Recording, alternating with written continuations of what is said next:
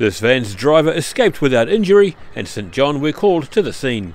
Senior Fire Station Officer Peter Douglas says it was a one-vehicle collision. Okay, so today we've been turned out to a truck versus power pole. On our turnout we were notified that the driver could still be in the vehicle. Appears to be a slow impact vehicle crash versus the power pole. The driver has been out of the vehicle on our arrival in a comfortable situation, being assessed by St John's. He says the street, including a nearby kindergarten, was locked down until any threat of electrocution was cleared. We do have a bit of a street lockdown until the power authority can isolate all the power and then remove the truck and possibly replace the pole. One of our issues currently is we do have a kindergarten. People are coming and going.